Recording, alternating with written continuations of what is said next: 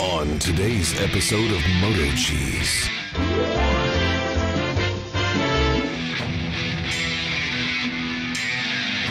The following movie is rated I. So I'm going to attempt to fix that speedometer pickup. I doubt I'll have any luck fixing that, but if it doesn't work, I'm going to order a new pickup.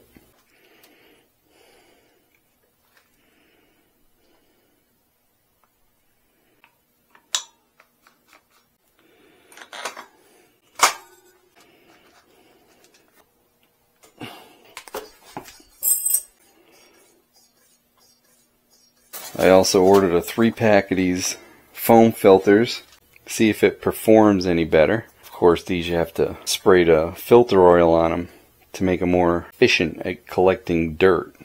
Because if you run it without a filter or without an adequate filter, it's just like putting sandpaper on the rings in the cylinder wall in there. It'll wipe the rings right out. I will leave a link below, and I have spray oil that I spray on this. Also, idiotic me, when I filled up that front tire because I knew it was low, I pushed on the back tire on the knobbies, but this tire is so thick, I miscalculated how much air was in this back tire. There was only about 3 pounds of air, so I'm sure that was slowing me down, so I put in about 22. So we'll see what the top speed is GPS once I get all this done. Now generally, I don't like removing the stock air box because even though these are called cold air filters or you get cold air filter kits, it's misleading because this being here will get more heat off the engine than this air box where the air intake is sucking through. This air box will draw colder air than this air pod filter will. A lot of people get that confused, but these should definitely flow more air. Let's see what we have to do to unbolt this air box. Now remember, I'm putting an air pod filter on this fuel injected motor because I did a modification to the tune in my prior videos. You can go back and look. I even put the link for the tune that I put in here. So if you're just going to put a pod filter on without doing any kind of tune, it may run leaner. I'd imagine it would run leaner. Fuel injection is supposed to compensate for it. I don't know how much it will, but I've heard that it doesn't make much of a difference with a pod filter if you don't do a tune. Which we just discovered that there is a tune. The turn signal flasher, and maybe the diode for the signal. The starter solenoid is attached to that. Oh, is that all one unit? Oh boy. Looks like it all has to come out. That's attached to the inner fender.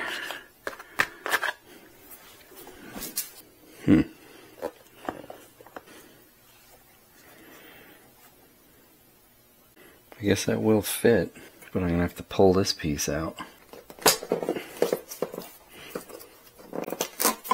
Like that.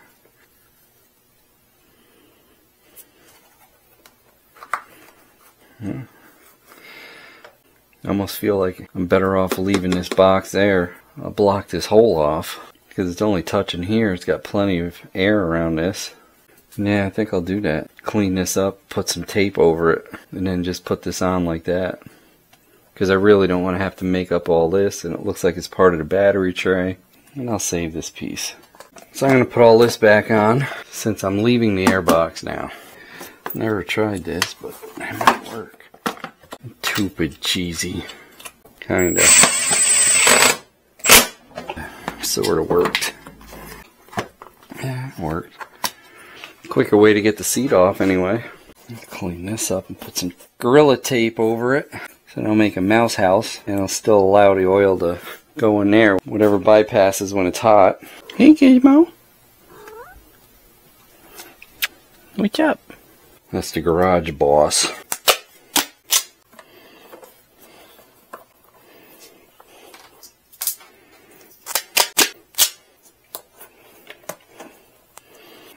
Better than nothing. I'm gonna find my spray oil for this.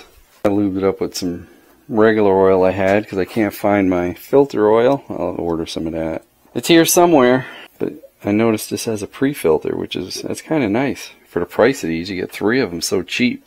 I'll put a link for these. It's a little messy after you oil this, but you gotta have it. Now when you change and put a pod filter on, it's definitely gonna make it louder because you're gonna hear the throttle when you open it up. It's gonna give it a meaner sound. Yeah, that works. As long as it fits behind this panel. Oh yeah, that's gonna work. That's gonna work fairly well even. Yeah, look at that. Fits right in there. It's got the perfect angle. The angle of the dangle. Yeah, I know, I didn't do my seat. That's alright. We'll save that for another video. Alright, it's done. Let's take it for a test drive. So I finally changed my oil. That was way overdue. Pretty dark. Went over the bolts. These exhaust bolts were a little bit loose. Not terrible, but you know, I got probably half a turn or a turn out of them. Checked all the other bolts. You gotta go over it every once in a while. It's the way it is. On any bike you should do it. On these bikes they vibrate a little more, so you gotta do it a little more often, that's all. Everything's up to par. My speedometer sensor did not work, so I ordered a speedometer sensor that should be here in a few days. Mama wants cheesy bread. Mama gets cheesy bread. Hopefully I can strap it on the back of there and give this a test drive. I did order a little clamp so I could put my phone up there, so I have nothing to gauge it with unless my speedometer miraculously starts working. Oh, I thought you left. I'm going to get Mama's cheesy breads. You know, it's like pizza, but just garlic bread with cheese on it. Is he in a window now? He's mad at me. Meow.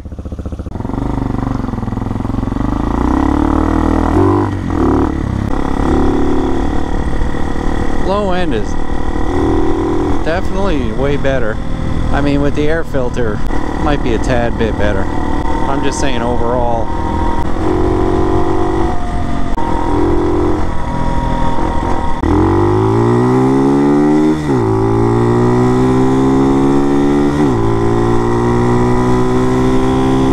Might be quicker.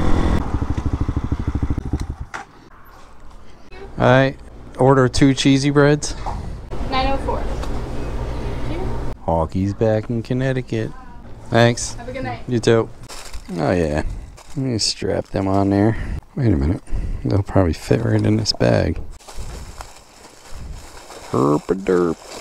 Look at that. It'll be insulated and everything. Get some wifey points here.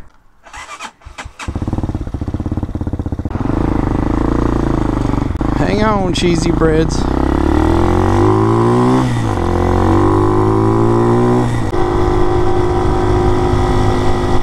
Oh, I didn't have my lights on. Whoopsie.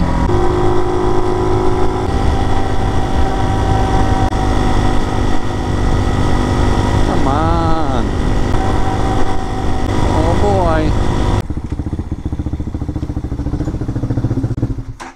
So the AirPod feels a little better on a higher RPM. We won't know until I get the speedometer, huh? Or my GPS mount. The next day.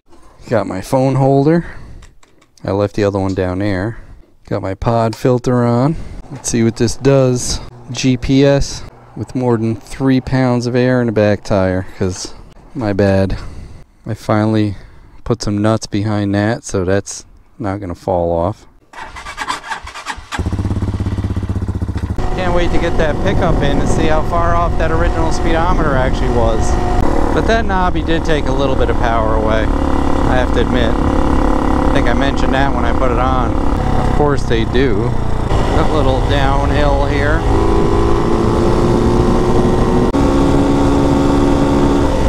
Now that's a little downhill. If I could do that on a flats, I'd be a happy cheese.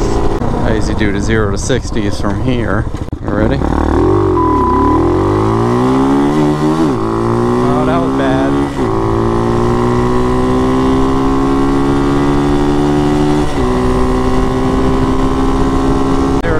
How's that? It's a little bit of a flat, but actually it's a little uphill. This is flat.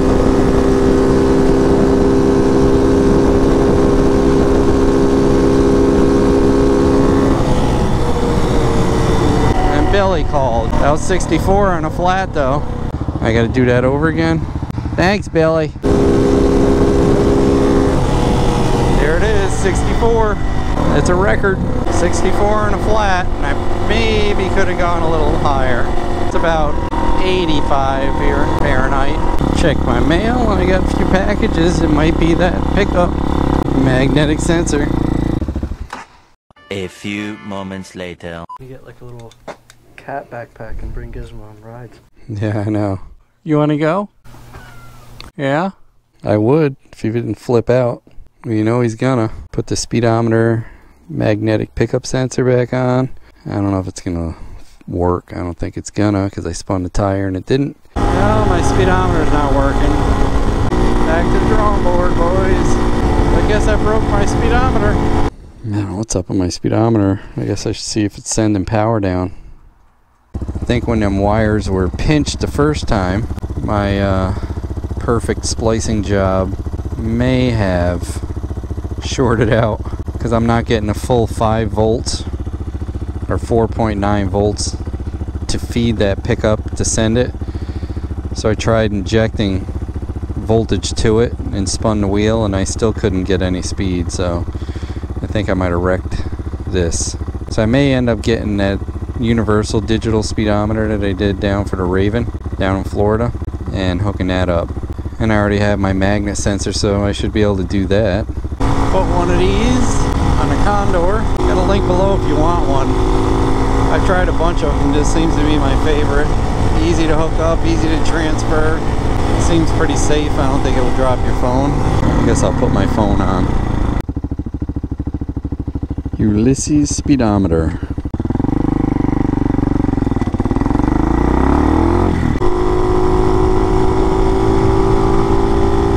That's right, the Hawky passed you.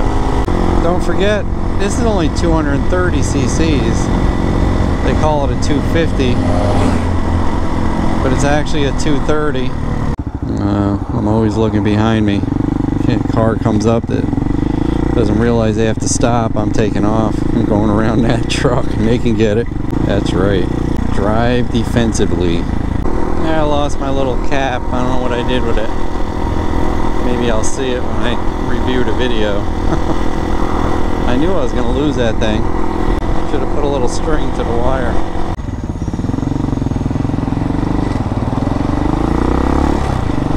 Well, he's got a good flat spot on that back tire. I don't know if you guys can see it. Must have locked them up.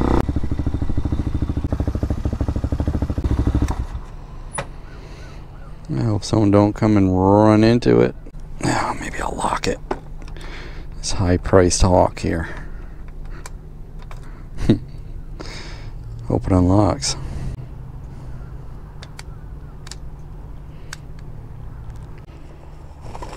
Be right back, Hawky. I bought these jumbo chicken and pork hot dogs from here, man. They're pretty good. They're not salty. They're pretty good, so I'm gonna get a couple packages of those and some milk.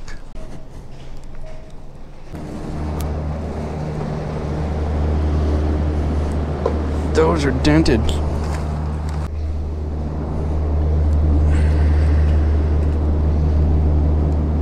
These are really good. I was surprised.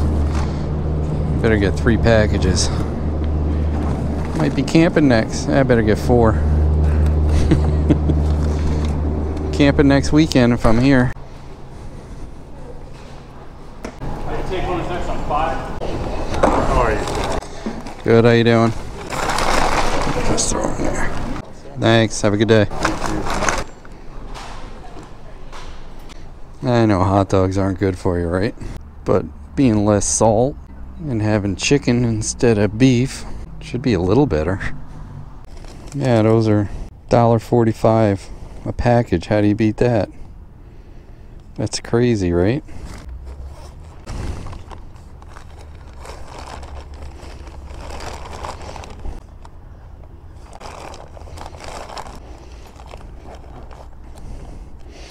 You all laughed when I put this bag on the back. Who's laughing now?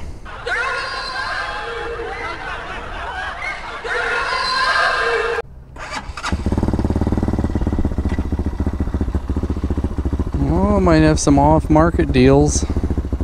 Waterfront. John's daughter, Melanie, has a real estate agent license. So she's been helping me try to find a place. It's good to have someone on the inside sometimes. No. See why you gotta watch everything? It's alright. That was Karen. You know Karen. She always has a right of way. And she'll tell you so. She'll make it perfectly clear. No. It's dangerous out here, boys. That's why I don't put my earbuds in and listen to music. I need zero distractions when I'm riding. Oh, look at that little mower, man. That's pretty nice. I wonder how much I want for that. Be a little bit too far to haul that to Florida. I'm actually wondering if I can go up one tooth on the front. That it has that little bit extra grunt on low and mid. It might help out. I might be able to get a little better top speed. I don't need it though. I want to be able to go trail riding with this. That's more important to me than going fast. You know, opinions are like hiney holes. Everyone's got them. Most of them stink. I was thinking of taking a scenic route, but I got a gallon of milk in the back. Might be a bit too bumpy. I think that pod filter did help it out quite a bit. Well, you can see my top speed went up a few miles an hour. That was a perfectly flat road too. Looks like I'll close this episode, and when the speedometer comes in, the universal one, I'll continue from there. And we'll never know if that speedometer was off or not. I'm 100% sure it's off, I just don't know how much. My milk and hot dogs made it home safely.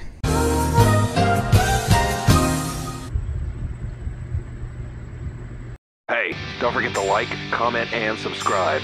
We'd love to hear what you have to say. Hit that bell if you want new notifications on new videos.